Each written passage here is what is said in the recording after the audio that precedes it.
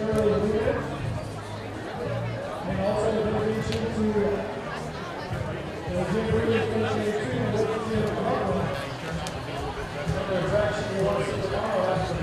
I am the 2014-2015 Junior Miss Grape Second attendant. Okay, so what does that entail? Well, throughout the year I will be helping out my community and going to a DD prom, doing a food pantry drive, and a bunch of other fun stuff. And you like doing that, I think. Yeah, I do. Fun stuff, so. Last year I was the 2013-2014 Young Miss Grape Queen, and I had so much fun last year. I tried to get out again this year. And so, do you like the Grape Festival, Grape Jamboree? Yeah, I love it. What do you like most about it? The ice cream. Ice cream! We don't want to deprive you of the ice cream. Is this the only time you get grape ice cream? Pretty much. Is it good? Yes, it's delicious. In Assumption Church, they're making 1,200, the best pies, the best grape pies. Is this the only time you can buy grape pies? Yes, here. The problem with making grape pies generally is that there's so much of a hand process. So you need little retired ladies to squeeze each grape. You have to separate the skins from the pulp and handle and cook the pulp and the skins separately and recombine them. That's why usually grape pies simply aren't made. And then they adjust the sugar each year depending upon the harvest. This year was a bad year for grapes like everything else. So the grapes aren't typically as sweet as they might be some years, so they adjust the sugar count up so the pies are consistent in flavor from vineyard to vineyard.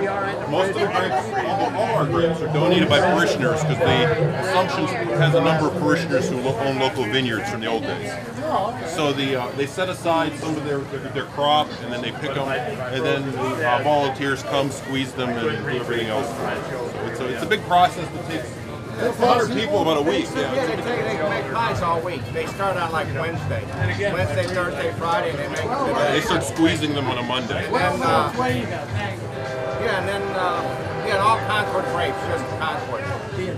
No Niagara, right? No, they couldn't use Niagara, but I think they found Concord gives a more consistent flavor because you get a little tartness. For people who have never had them, I guess it's best described as like a blueberry pie with a little tartness to it. But they come all over. I mean, people come from Pennsylvania everywhere to come get them. So. Yeah, they've been doing it for so long that they sort of have a reputation for it. So people actually come in each year. And we typically sell out by midday Sunday. The Purple Cow is vanilla ice cream and grape juice. It's a grape float. And once you've tried them, usually people come back year after year to get them. Is this the only time you can get them? Right here, yeah. These are the best. Are they? Because they're made by our church, yes. It's blessed ice cream. They're made with love. Made with love. Tell me about what you like about the Grape Jamboree. Why you come here?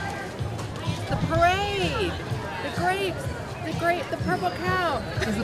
So I know there's pies and there's Purple Cows and there's different things. Is the Purple Cow the best?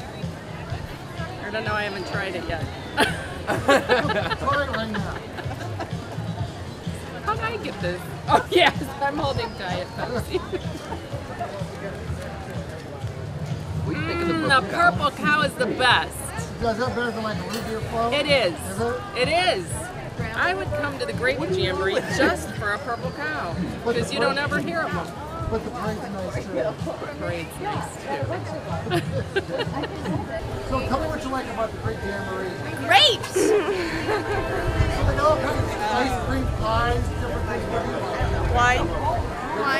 Well, we came here for the grapes and the wine. Have you had any wine yet? No, we just got here. We used to come to the Grape Jamboree when we were younger, and we're coming back. It's been years. It's been years. So why green then? Green and purple. Green and purple. Because there's green grapes and purple grapes. Yes. It's nice to be here at the Grape Jamboree, and we've been here years before, and it's nice to be here. And what's your favorite thing about the parade? The parade and taking pictures. I'm a big camera buff, so